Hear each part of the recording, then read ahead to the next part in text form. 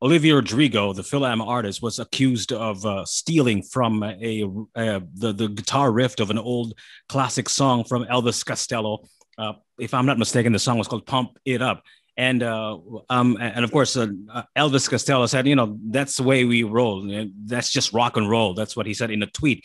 What are your thoughts on that? When people start sounding like each other, when they sound like they're stealing from each other, you guys sound like you're stealing from each other, and all that stuff. What are your thoughts on the creative process and how things beginning to sound similar, or if not being actually copied?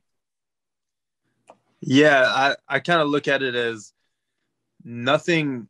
I mean, even if you're just take it to like physics, for example, like energy can't be created or destroyed. So any idea that feels new, it's not actually new. You're just taking two old ideas and putting them together. It's like peanut butter and jelly, right? Like those are two, or like Reese's, like chocolate and peanut butter. Like those are separate things, but when you put them together, it tastes like a whole new thing. So like with Olivia Rodrigo, like she has her other song, Good for You," which Yeah, yeah. to me it sounds exactly like this Paramore song. Oh, yeah, Well, exactly. Yeah, it was exactly. never my intention. Like every time Yeah, I hear yeah, it, I think yeah. so.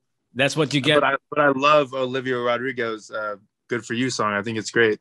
So I think a lot of things like cycle back around as far as styles or sounds. I mean, I think we went through a really long period where we didn't really hear any rock music really at all.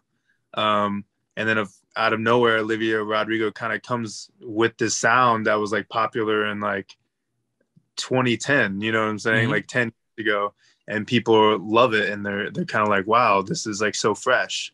So I think people kind of get tired of hearing the same thing over and over again. And, if it's good, it's good. It might kind of not be trendy in the moment, but at the end, like Elvis Costello is like classic sound.